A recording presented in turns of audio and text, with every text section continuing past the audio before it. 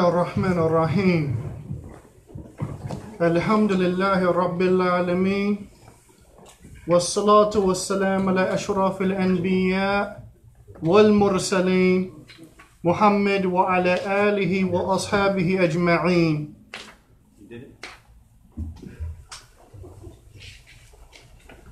أما بعد إخوة الإسلام عباد الله, as advertised, the subject of this particular lecture is the phenomena of fatherless homes and its impact on the family structure. Now, when looking at this particular topic, I like to quote some statistics that illustrate some of the harms of fatherless, that are found with or connected to fatherless homes. Yani children being raised by single parents, specifically by mothers. One of the statistics found with the U.S. Department of Justice in a special report that they did in 1988 that is still constantly quoted in this day and time is that they found that 90% of homeless runaways are from fatherless homes. 90% of homeless runaway children, yani preteens and teenagers, are from fatherless homes. They found that 75% of children in fatherless homes are more prone to drug and alcohol abuse.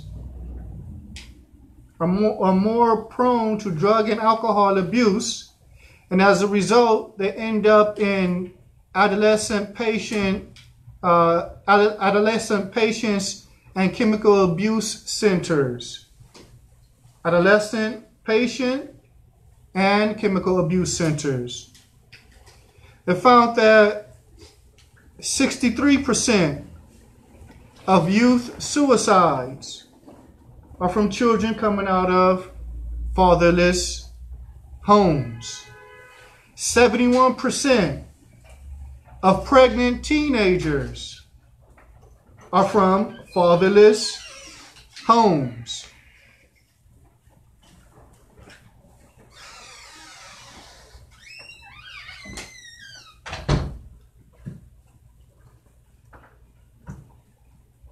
These particular statistics in reality are staggering.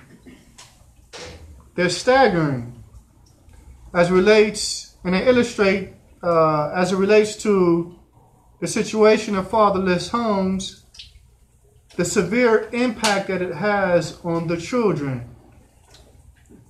Now, when looking at the demographics, the numbers as it relates to varying ethnic groups within the U.S. that are suffering from this, then we're looking at white homes, white families or white homes. Only 25% from amongst white people there's only 25% that are suffering from fatherless homes, which is less than half. Hispanic homes make up 42%. They make up 42%. Black homes, however, make up 67%. In the black community, there's 67% as relates to homes out of the black community that are fatherless. That are fatherless homes. Now, why is this relevant? Because as I look around the room, I can't say the majority are Black Americans. Every single last individual in this room is a Black American. And so, although we've accepted Islam, with the exception of the brother over here, I didn't see him. But the point that I'm making is, with the exception of, as a result of us accepting Islam, that doesn't mean that these social ills disappear. That don't mean that these social ills within society disappear. Although we accept Islam, striving to better ourselves, and thus forth and so on, these social and economic ills that are within the society still linger and still exist. And because we're from this demographic, it affects us in one way or the other. It affects us in one way or the other, especially if we're individuals that enter into Islam and don't change our outlook on how we approach, view, and understand how we should deal within this society. Within this society. So when dealing with this situation of fatherless homes and its impact on the family structure, I like to quote an authentic narration that is muttafaqun alayh. And it is upon the authority of Ibn Umar. And our brother Abu Harb, Hafidhullah, he quoted it in his speech. Where the Prophet sallallahu alayhi wa sallam, he stated, "Kullukum ra'in wa kullukum mas'ulun an ra'iyatihi." That all of you all are shepherds, and all of you all will be questioned about your flock, or about concerning his flock. Al-Imam ra'in, the leader, the head of state, the ruler, he is a shepherd. وَمَسْئُولٌ عَنْ رَعِيَّتِهِ, and he will be questioned about those that are under his authority. He will be questioned about that. وَالرَّجُلُ رَاعٍ عَلَى أَهْلِ بَيْتِهِ وَمَسْئُولٌ عَنْ رَعِيَّتِهِ, and the man is a shepherd over his family, those that are in his home, and he will be questioned about those that are under his care. وَالْمَرْأَةُ رَاعِيَةٌ وَمَسْئُولَةٌ عَنْ رَعِيَّتِهَا. عفوا، الْمَرْأَةُ رَاعِيَةٌ بَيْتِ زَوْجِهَا وَمَسْئُولَةٌ عَنْ رَعِيَّتِهَا. That the woman, she is a shepherd as it relates to the home of her husband. And in another narration or chain of transmission, it states, الْمَرْأَةُ رَاعِيَةٌ عَلَى بَيْتِ بَعْلِهَا وَوَلَدِهِ وَمَسْئُولَةٌ عَنْ رَعِيَّتِهَا.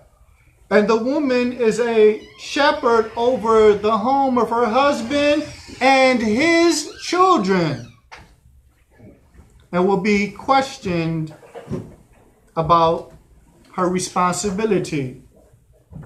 وَالْعَبْدُ رَاعٍ عَلَى مَالِ سَيِّدِهِ وَمَسْئُولٌ عَنْ رَعِيَّتِهِ.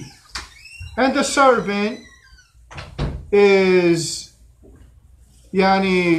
a shepherd or caretaker over the wealth of his master, and he will be questioned about his responsibility. فَكُلُّكُمْ رَاعٍ وَكُلُّكُمْ مَسْئُولٌ عَنْ رَعِيَّتِهِ. So all of you all are shepherds, and all of you all will be questioned about your flocks or about your responsibilities.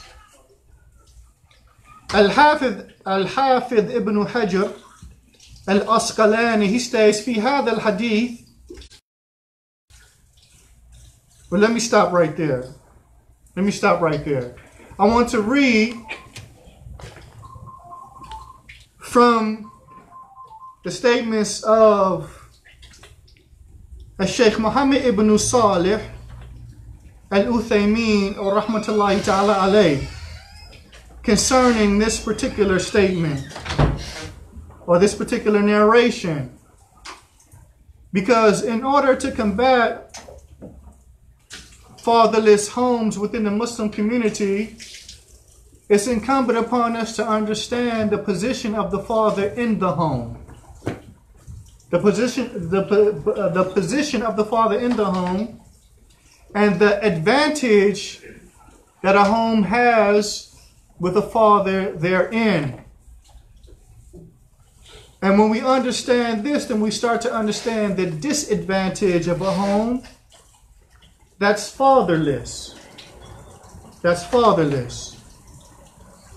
So Sheikh Muhammad ibn Salih al-Uthaymin, he states, al-khitab lil-umma jami'an yubayinu fihi al-Rasul sallallahu alayhi wa sallam anna kulla insan ra'in wa mas'ulun an ra'iyatihi.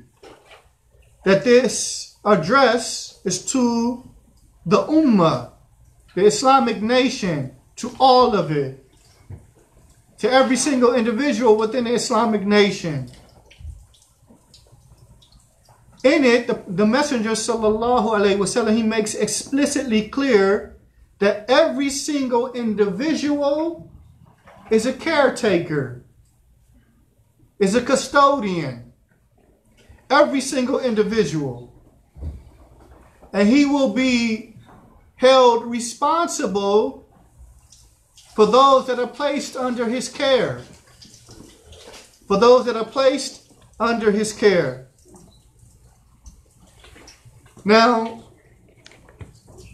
Now we go to the statement of Al-Hafidh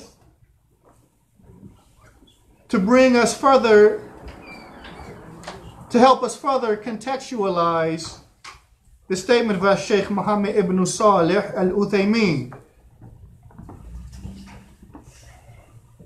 When looking at the status or the stature of those that are considered to be caretakers or custodians over others.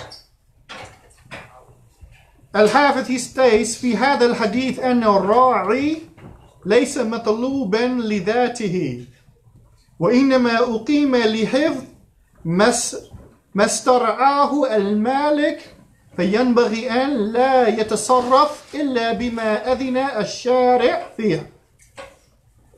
Now, he states that in this particular narration, the caretaker or the shepherd, he is not requested on account of himself. Meaning a person doesn't hire someone to be a shepherd to watch over himself. That's not being requested from him. On the contrary, he is only hired to uphold the safeguarding of those who he's been requested to safeguard. That the owner of those animals is hiring him to safeguard, is hiring him to be the shepherd of. That's why he's there. He's not there on account of himself. He's not being requested to protect himself. He's being requested to protect others, to safeguard others, to ensure the safety and well-being of others. And so he continues, and in this case, when Allah Tabaraka wa Ta'ala places any human being in that particular situation, then it is incumbent upon him to act in a way, to not act in any way except that which Allah Tabaraka wa Ta'ala has legislated. Because he says the legislator is Allah. There is this individual cannot behave in a manner in any way except that which Allah has allowed or Allah has permitted as it relates to the caretaking of those that he is responsible for. Of those that he is responsible for. So Allah Tabaraka wa Ta'ala, he is the one that makes individuals caretakers of others. He's the one that assigns these roles. And Allah Tabaraka wa Ta'ala clearly assigned the role of caretaker over a family structure to the man, to the husband, to the father, to the husband of a wife or wives, and the children that are produced from that wife or those wives by Allah Tabaraka wa Ta'ala's permission. This is whom Allah Tabaraka wa Ta'ala has designated to be the caretaker in this regard. And this, as a result, is a trust that the man has to fulfill to its people. Allah has commissioned him with this responsibility or entrusted him with this responsibility. And it is incumbent upon him to fulfill it. As Allah Tabaraka wa Ta'ala, he states, Inna Allah ya'murukum an tu'addul amanat ila ahliha. Al-ayah. That indeed Allah Tabaraka wa Ta'ala has commanded you all to fulfill or discharge the trust to its rightful people. To its rightful people. Ibn Kathir, or rahmatullahi ta'ala alayhi, he states that this particular verse is general. وَهَذَا يَعُمُّ جَمِيعَ الْأَمَانَاتِ الْوَاجِبَةِ. That it is inclusive of all trusts, all obligatory trusts. على الإنسان من حقوق الله على عباده من الصلوات والزكوات والصيام والكفارات والنذور وغير ذلك. And he states that,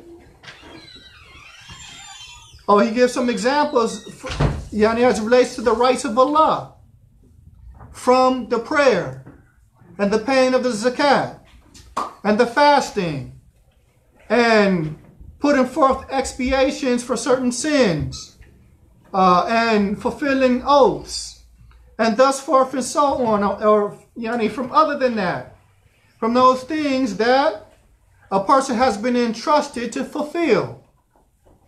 From those things that a person has been entrusted to fulfill to Allah Tabaraka wa Ta'ala. And likewise, وَمِنْ حُقُوقِ الْعِبَادِ بَعْضُهُمْ عَلَى بَعْضٍ. And likewise, from the rights of the servants. Those rights that some have over others. That some have over others. One of the things that Ibn Kathir is pointing out, he's doing away with the misunderstanding that most people have concerning the verse.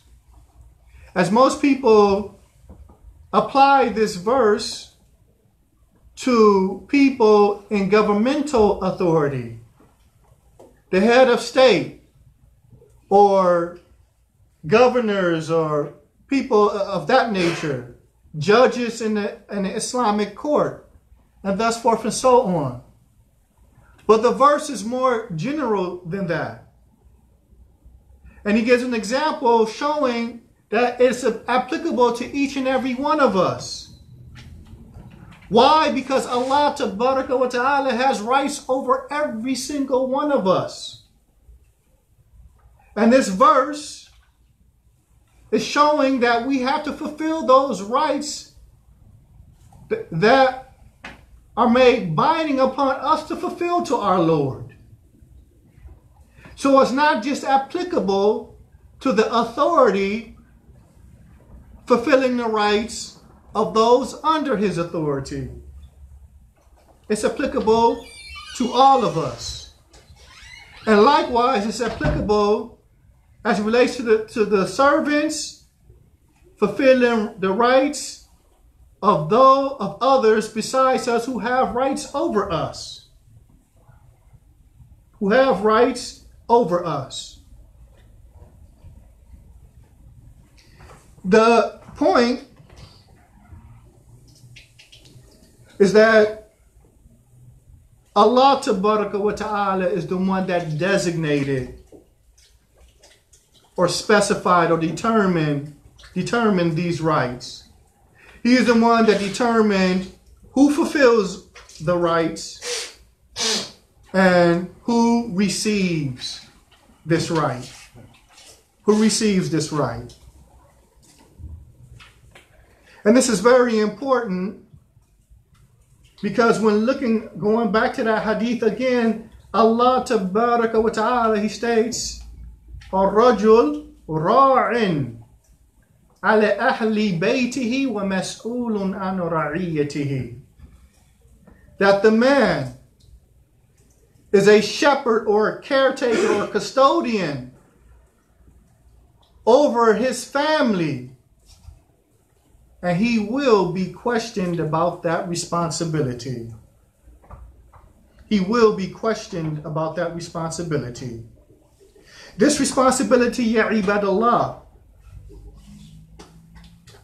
has been designated by one who is or who has complete knowledge. One to whom which there is nothing hidden from him as it relates to his knowledge and understanding. One who is well acquainted with everything. Allah Tabaraka wa Ta'ala, he says about himself, قُلْ أَتُعَلِّمُونَ اللَّهَ بِدِينِكُمْ وَهُوَ يَعْلَمُ مَا فِي السَّمَاوَاتِ وَمَا فِي الْأَرْضِ وَاللَّهُ بِكُلِّ شَيْءٍ عَلِيمٌ. Say, do you teach Allah about your deen? When Allah has knowledge of whatsoever is in the heavens and whatsoever is in the earth. And Allah Tabaraka wa Ta'ala, as it relates to everything, is all-knowing. Is all-knowing. This name, Al-Alim, it points to an attribute of knowledge that Allah Tabaraka wa Ta'ala is the possessor of vast knowledge, but knowledge of the entirety of a thing. The entirety of a thing. As some of us gain knowledge of a particular field, some may go to college or university and go as far as to get a PhD in a particular science. But that doesn't mean he has an understanding of every single intricacy as it relates to that science. His knowledge is deficient. But this name, Al-Alim, is pointing to the fact that Allah Tabaraka wa Ta'ala has full knowledge of the entirety of a thing. Now, when looking at that and understanding that, then we understand, or we look at the fact that if his knowledge is like that as it relates to a particular thing, on top of that, he is the one that has full knowledge of everything within the creation. يَعْلَمُ مَا فِي السَّمَاوَاتِ وَمَا فِي الْأَرْضِ. He knows whatsoever is in the heavens and whatsoever is in the earth. When we look at the name Al-Khabir, normally translated as the one who is well acquainted, this name points to the attribute of knowledge of the innermost of a thing, the inner core of a thing, the most minute of a thing.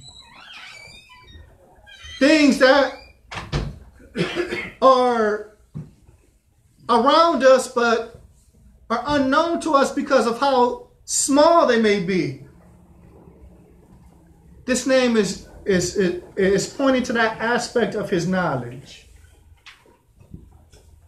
This is the one who has designated who should fulfill these rights, who fulfills them and who receives them. This is the one that has designated that. When looking at Allah Tabaraka wa Ta'ala and understanding this aspect of him, as it relates to his knowledge, then we understand that the best position for any household to be in is that a father should be in that home. A father should be in that home in order for that family to be successful, in order for that family to have an advantage. And so we can't talk about the well-being of our children if we're not discussing the harms of a father being outside the home. There's no way we can have this discussion and we have a community where the majority or half or even 20% or 10%, because that's too much. 10% of the community are fatherless homes.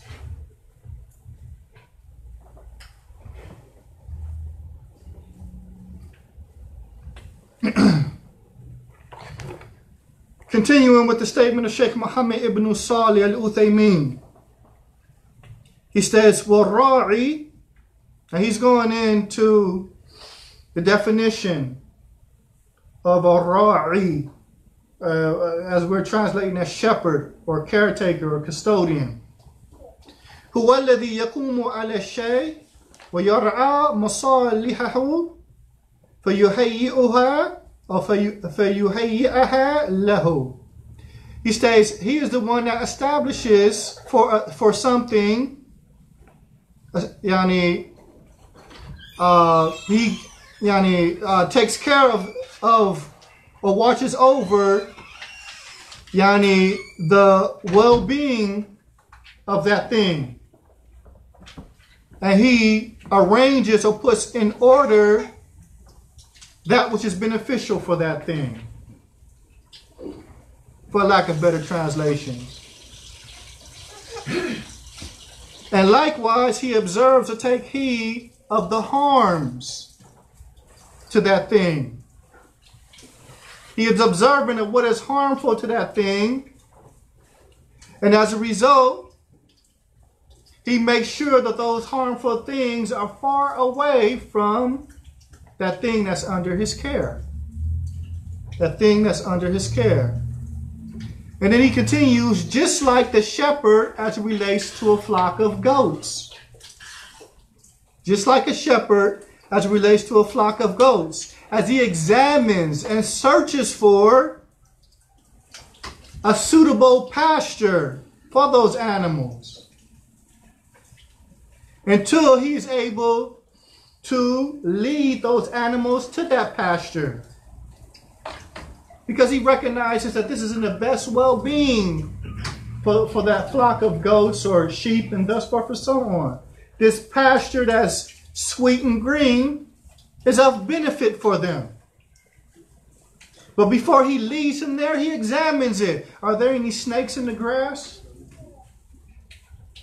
Is there anything within this pasture that may be harmful to this flock? This is the job and the responsibility of a shepherd. And likewise, as Sheikh Uthaymin continues, he looks at if the place is of the pasture or the areas is a place that's barren. And if it is barren, he does not leave or abandon those animals in this type of place. because this type of place would be harmful for those animals. They're not going to be able to nourish themselves in a place like that. In a place like that. This is what is understood about kullukum ra'in. This is the responsibility for those that are considered a caretaker of another.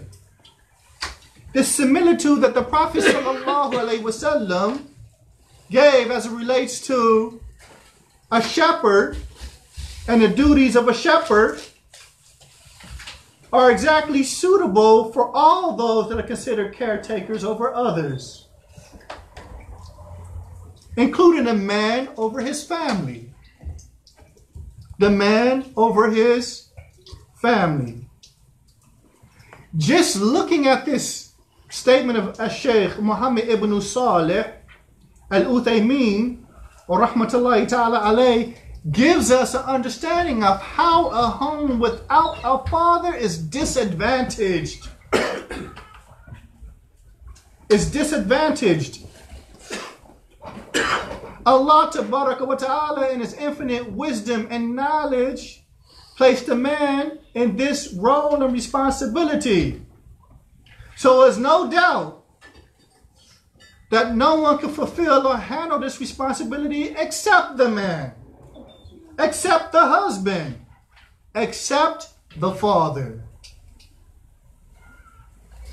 Al-Hafiz Ibn Hajar al-Asqalani, he also came with a definition for al-Ra'i, and is very similar to Sheikh Muhammad ibn Salih al-Uthaymin. And in fact, because Al-Hafiz lived before Sheikh Uthaymin by centuries, then it is not far-fetched to say that Sheikh Uthaymin learned the definition that he presented from those that preceded him in scholarship.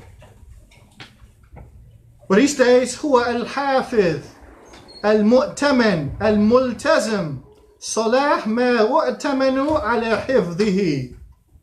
He states he is the one that is a protector of one who he is an entrusted protector, committed under the obligation of the well-being of those who have been entrusted under his care, of those that he has been entrusted to safeguard or to protect. فهو مطلوب بالعدل فيه والقيام بمصالحه. So what is demanded from him is justice in caring and protecting those under his care and establishing that which is a maslahah for those that are under his care. Now, last time I was here, we had the lecture series when we dealt with certain principles. And during the course of that lecture, those lectures, I stated what a maslahah is from the Islamic perspective. What a maslahah, what I normally translate as benefit. But there was a clear Islamic technical definition. Was anybody here for those lectures? Well, let me rephrase the question. Anybody that was here for those lectures, do they remember the definition for maslahah? Anyone? You were here? Were you here? No? Danielle, you were here. You remember the definition? Anyone else? The definition that was given, كل ما يتضمن حفظ الأصول الخمسة. It is all of that. It includes all of that which safeguards the five al-usul al-khamsa, the five sacred things. It's normally translated as sacred things, ad-daruriyat al-khamsa, the five sacred things. That being ad-din being the first, What's the second?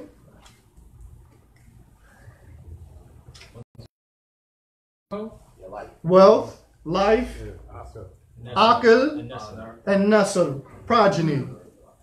Ad-din being at the top, and nafs, or the life, being after that.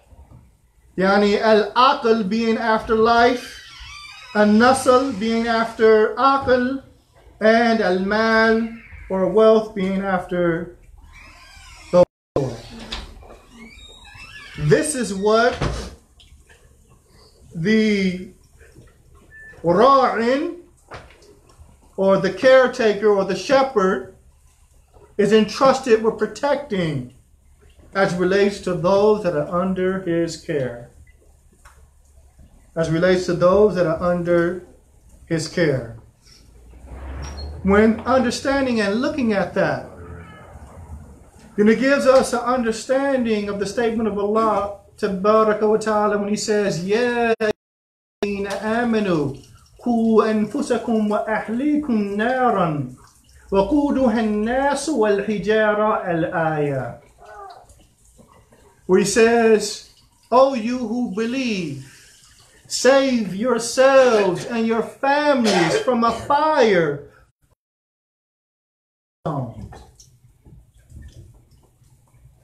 If we understand that this is the responsibility of the ra'in, and in the case of the family, the husband, the man, then it gives us a better understanding of the intent of this statement of Allah Tabaraka wa Ta'ala. This is something that the man has been entrusted to safeguard.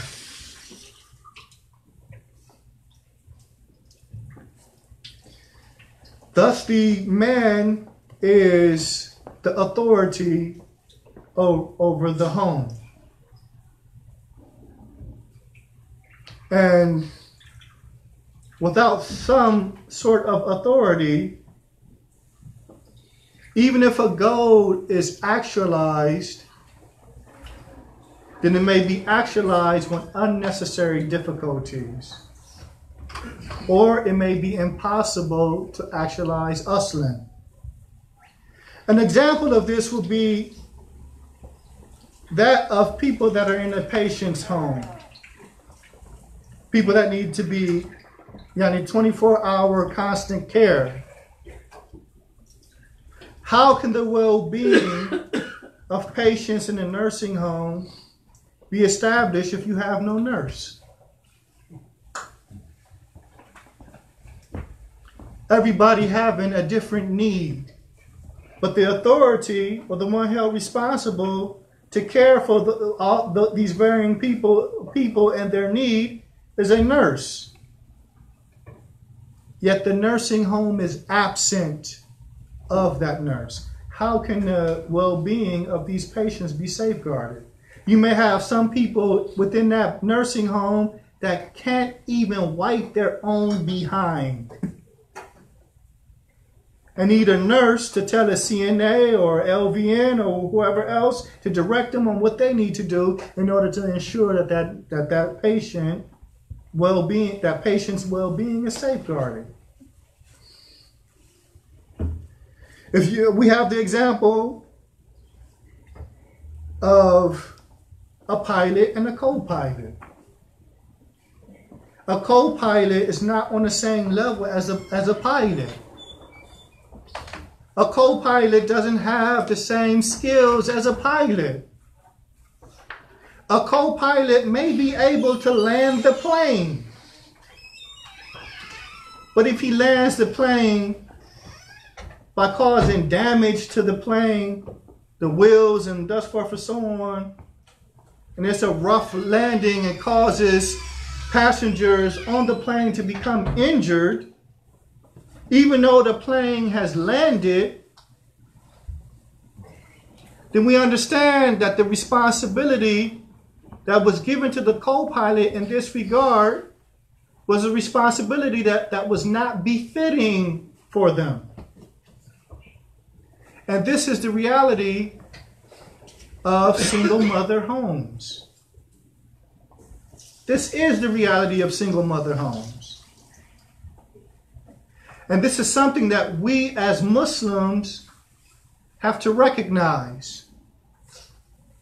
Brothers and sisters, we have to look down on being in a situation or being complicit in a situation that creates a single mother home or a fatherless home.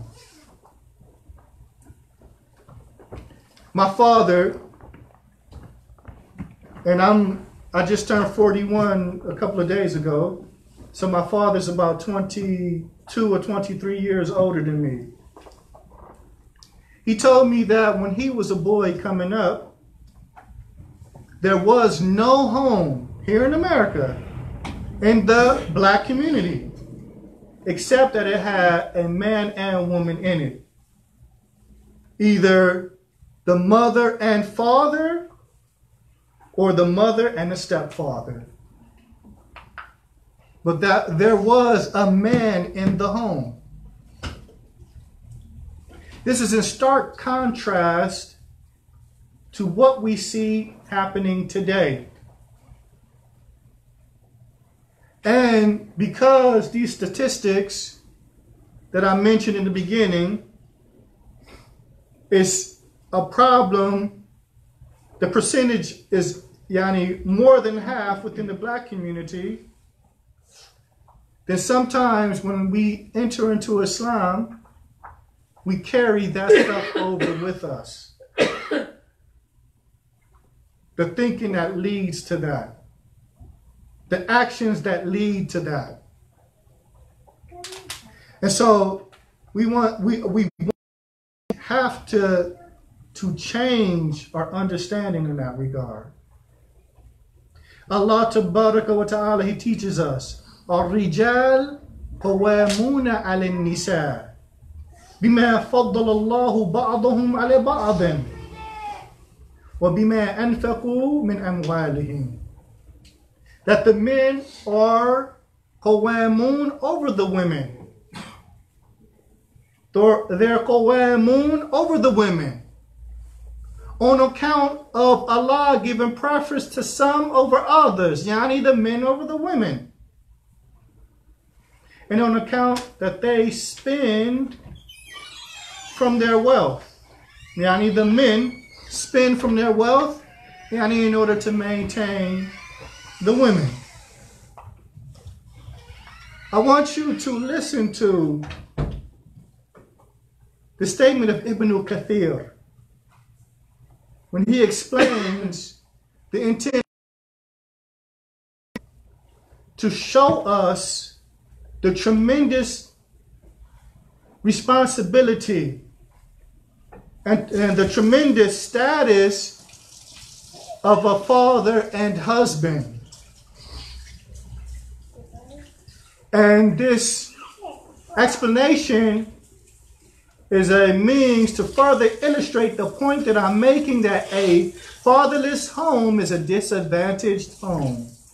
This is how we need to look at that in order to rectify this.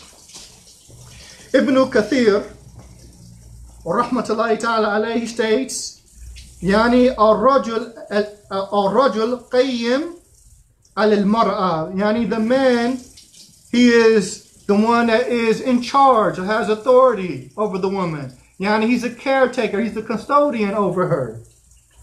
A هو رئيسها وكبيرها والحاكم عليها ومؤدبها إذا عوجت. Meaning he is her head, he is her leader. هو رئيسها. Rais is we usually hear that term, the head of the country, the leader, the ruler. He is the head of an administration, Rais al-Idara, the head of the administration. This is what Ibn Kathir is saying, that the man is for the woman. He's her Rais. He's her senior. He's a judge over her, and he is the one that corrects her whenever she starts to stray. whenever she starts to stray. So in looking at that, then it's incumbent upon us to accept the status of the man as it relates to the family structure, and to reject all ideas that oppose that. Why? Because the one who particularized this duty for the man, the one who particularized it, is one who is, as it relates to knowledge and wisdom, free from all flaw and defect.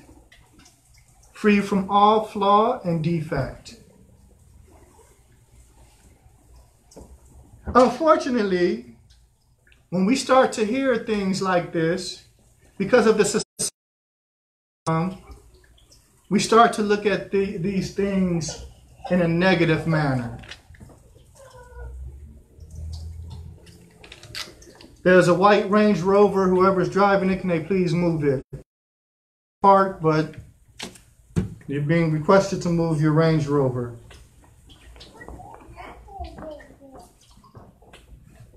Now, as I was saying, when we hear things of this nature that I just mentioned, because of this society and the, what time is it?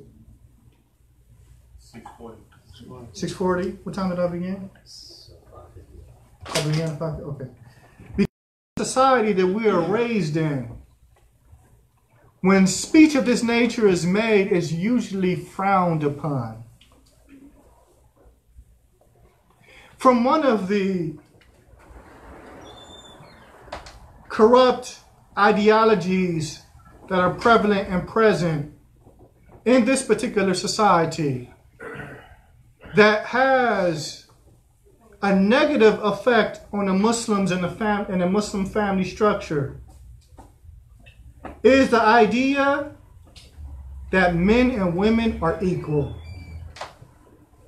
That men and women are equal. Now, or the idea of equality. Now, so we all understand what's being said here. The Webster's English Dictionary meaning of equality is as follows: the state of being equal, especially in status, rights, and opportunities. The state of being equal in status, rights, and opportunities. Now, this particular call of equality came as a result of the atrocities that were found in American history from the slave trade, from chattel slavery, where black folks were considered to be inferior. And as a result, inferior in every way, intellect, and thus forth and so on. And as a result, we're not suitable for anything but being slaves in the field, and that which was connected to it, from breeding and thus forth and so on. So after slavery was abolished, you had a fight for equality, because there was a clear disadvantage that black folks face as it relates to opportunities in this country. And that's where you got the race for the call to equality. That's how it was sprung up. Meaning, you're not simply superior to another based off your ethnicity. And you as a black person have just as much rights as a white person. No one's inferior. No one's inferior to. No one's superior than, and thus forth and so on. But after a while, this call to equality morphed into different aspects of life. And one of the things it morphed into was equality between the two sexes. And it started off as women just wanting the right to be able to vote in this society and other such privileges that they didn't have that were held for men. And even from that, it morphed into something else. To the point now where you have women say a man is not a need but a privilege. A woman can do anything a man can do. And thus forth and so on. But in reality, all these statements and all these calls that this call to equality that we find in this day and time between the two sexes that are being made is incorrect. It's incorrect Islamically. Now, when going back to the whole thing about being superior or inferior based off skin color or ethnicity, then we know from the text of the Quran and the Sunnah, then that's batil. Allah Tabaraka wa Ta'ala, He states, Ya ayyuhan nas, inna khalaqnakum min dhakarin wa untha, wa ja'alnakum shu'uban wa qabaila lita'arafu, inna akramakum inda Allah atqakum. Allah says, O mankind, we have made you from a male and a female, yani Adam and Eve. And we have created you all from a male and a female. And we have made you all into varying tribes and nations that you may get to know one another. And the most noble amongst you, human beings, with Allah, is he who has the most taqwa. That transcends all ethnicities and colors and thus forth and so on. So we understand, and one of the reasons why I'm saying this is because one of the claims for the enslavement of black folks in this country was that we were cursed by God. We weren't favored by God. That's why we have our dark skin. But Allah Tabaraka wa Ta'ala in this particular verse refutes that. The most noble of you all with Allah are those that have a taqwa.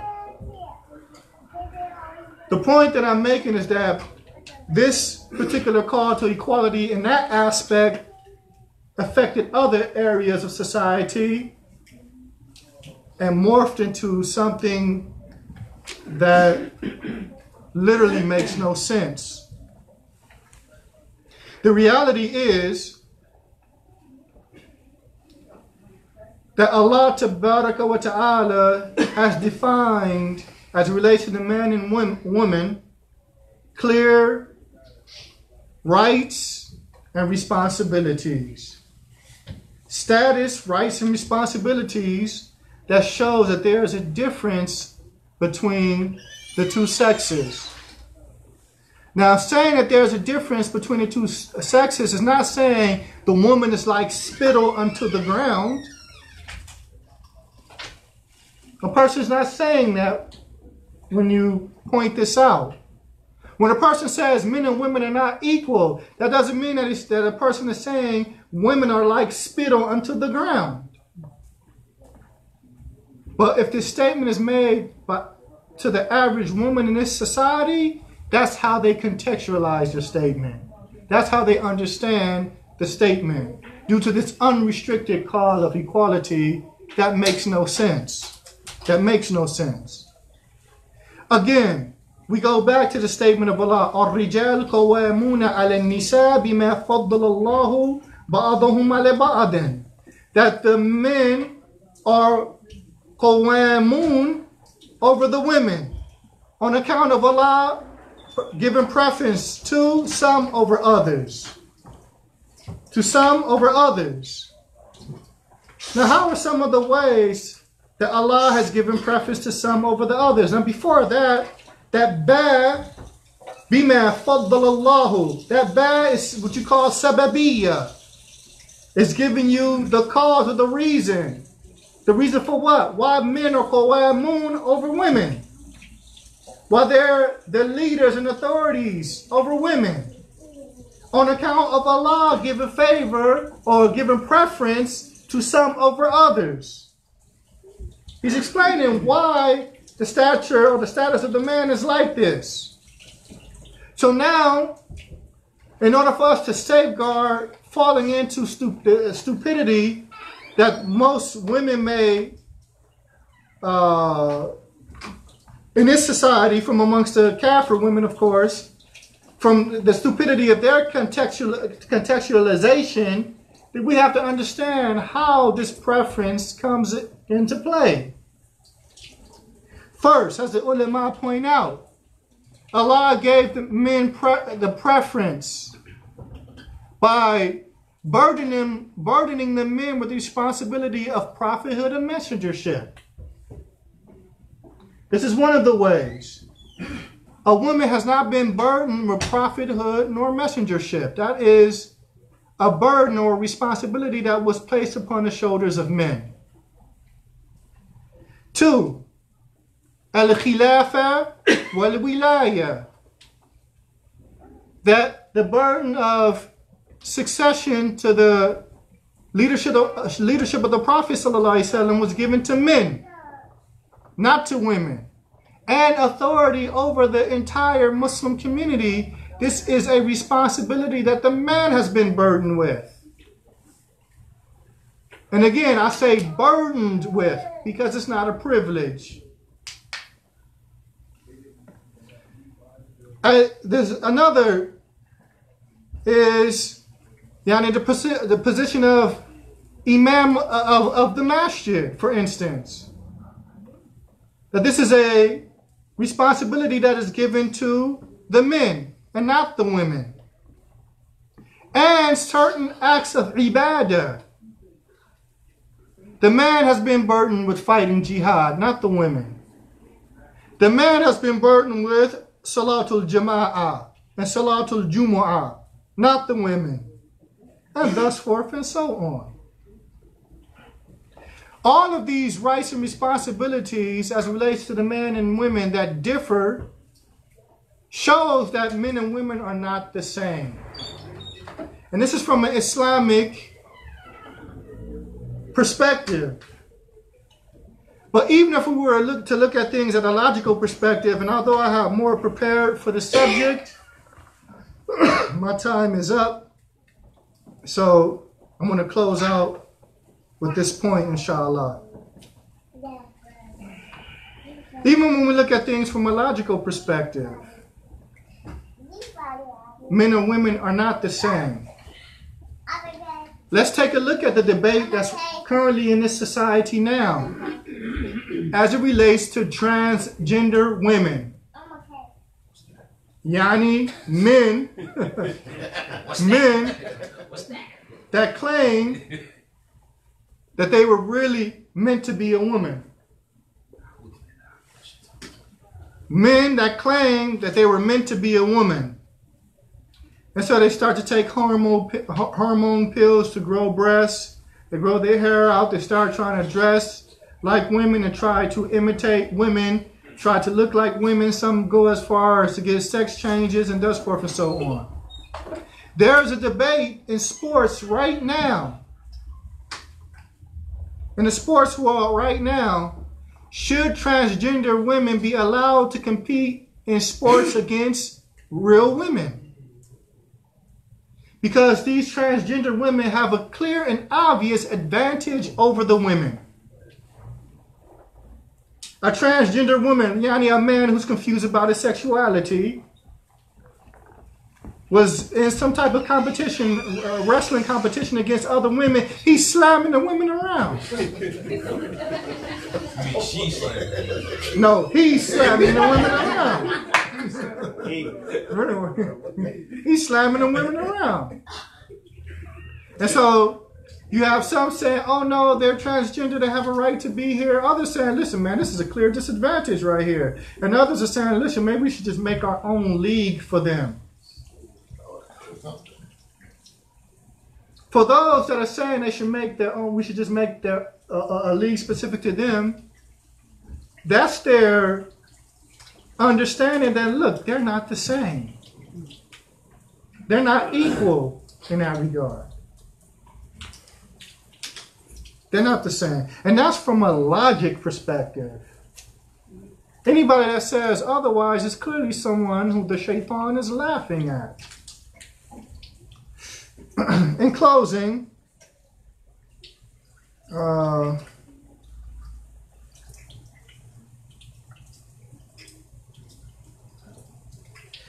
me just give some advice, because in closing, let me skip down and I want to deal with these points real quick. We want to have a different outlook on fatherless homes. Again, we can't correct the children's well-being while fatherless homes exist within our communities, because those homes are at a disadvantage. And so I want to look at some ways that we can start to correct those things. One is that we have to stop being hasty when getting married. We have to stop being hasty when getting married. You met the sister at 12 o'clock, you married her by Maghrib. Some situations happen like that. We have to stop being hasty when getting married. And one of the things that when looking at this is, look, marry the type of woman that you're looking for. Or for the women, marry the type of man that you're looking for. If you have a standard that's realistic, then I don't advise you to go outside of your standard. Marry the type of spouse that you're looking for. That's my advice to the brothers and the sisters. Don't, quote unquote, settle for less. And then you're in a marriage telling your spouse, well, I went against my standard to marry you. If a woman tells a man that, if he hears that one time, he may, okay, I heard that. But, he hears it the second time, he's like, well, hold up, what's going on here? He hears it the third or fourth time, he's like, yeah, I'm done with this. You talking to me like I'm, you have to lower your standards to marry me. No man is going to respect that. And I'm pretty sure no sister is going to respect a man telling her that. So the first advice would be to go after what you want. Go after what you want. Second, brothers and sisters have to ask important questions during the get to know you period. I noticed like back in LA, brothers would be having sit downs with Salafi sisters, asking them where is Allah. You think she don't know where Allah is? You think she don't know the answer? She's a Salafi sister, been in the Salafi community for years. But they're not asking important questions. What's your medical history like? Do you have any type of ailments that causes you to take medication on a regular basis? Have you ever been abused as a child, regardless if it's physically, sexually, or otherwise? What's your family structure like? Or do you come from a two-parent home? And if not a two-parent home, do you come from a family where both parents were in your life? Or is your family structure considered to be dysfunctional? You didn't know your father, or you met your father at the age of 18 or 19. Or you knew your father, but he was a drug dealer, alcoholic, not drug dealer, drug addict, alcoholic, and thus forth and so on. This is what you call dysfunctional. And I have to be honest, this type of dysfunction affects men and women differently. Men, in general, can bounce back from the dysfunction of a dysfunctional background of that nature, depending on how dysfunctional it is. Some women, or a lot of women, don't. It shows in the family life. So the point that I'm making is ask important questions. This is somebody that you're marrying with the hopes of spending the rest of your life with. Don't ask questions to a sister coming out of a Salafi community that as well knows she probably knows. And even if she doesn't, you teach her. Or if you ask that, I'm not going to say that questions of that nature are not important, but don't forget to ask about these other things as well. Don't forget to ask about those other things as well.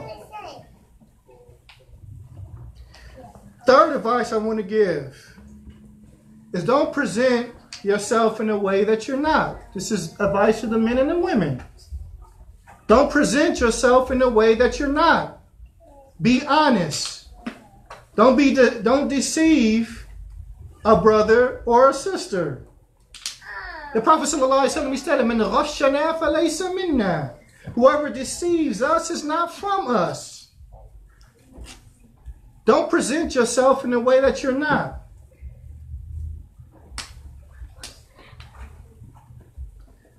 Another advice is that we have to magnify the affair of divorce. Meaning, we have to look at it as a very big thing, a tremendous thing. We can't look at it as something like, oh, you know, if I'm not feeling sister so-and-so, I'll just divorce her. We can't look at it like that. We have to look at it with a greater magnitude than that. We have an authentic narration that's found in Al-Adab al-Mufrid of Imam al-Bukhari. It's upon the authority of Jabir ibn Abdullah. With the Prophet sallallahu alayhi wa sallam, he stated, "Inna Iblis yada'u arshahu ala al-ma thumma yab'athu suraya." That Iblis, he placed his throne over water and then he sent forth his troops. فَأَدْنَاهُمْ مِنْهُ مَنْزِلَةً أَعْظَمُهُمْ فِتْنَةً. And the closest to him, as it relates to status, to the shaitan or to Iblis, from his troops that he sends out, as it relates to status, are those who are greatest as it relates to fitna, to stirring or causing fitna. يَجِيءُ أَحَدُهُمْ. So one from amongst his troops comes and he says, "Inni fa'altu kada wa kada." I did such and such. And Iblis responds to him, "Ma sana'ata shay'a." You haven't done anything. You've done nothing. But then one comes to him and he says, "Ma taraktuhu baynahu wa bayna imra'atihi." He says, "I didn't abandon this man until I caused a separation between him and his wife." Between him and his wife. فَيُدْنِيهِ مِنْهُ. Shaitan or Iblis, he brings this troop close. He brings this one close. And he says to him, "Ni'ma ant." And he praising him, "How excellent you are. How excellent you are." So we have to look at divorce in this magnitude. So we won't just slide in and out of marriage. So we won't just slide in and out of marriage. And then the last piece of advice is that when dealing with a marriage, that we don't become comfortable in our situation to the point we start to display the most disrespectful of character with our spouse because we're comfortable. I got her. Or he's with me. He ain't going nowhere. And so with that attitude, a person starts to speak and act in a way that is unbefitting of a Muslim with their spouse. Because this will lead to a person, to two people separating. You start to sin, you start to commit a sin. And it can lead to the separation of two people. The Prophet ﷺ, he said in the hadith of Anas ibn Malik, and this, the narration is in Al-Adab al-Mufrid. The other last narration is in the Sahih Imam Muslim.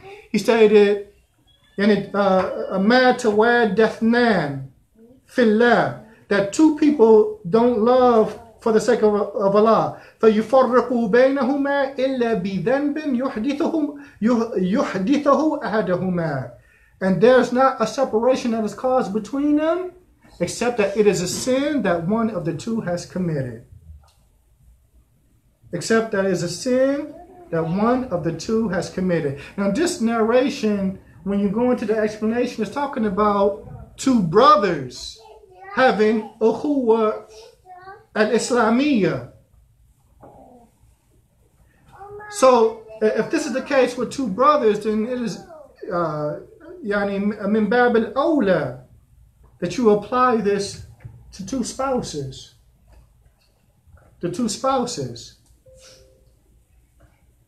And so we want to keep these things in mind to ensure that we do away with this phenomena that's occurring in the black community of fatherless homes. We don't want that to affect our families and our communities, our Islamic communities. We have a different outlook on families and how we go about handling things. And it's based off the text of the Quran and the Sunnah. So we have to apply that.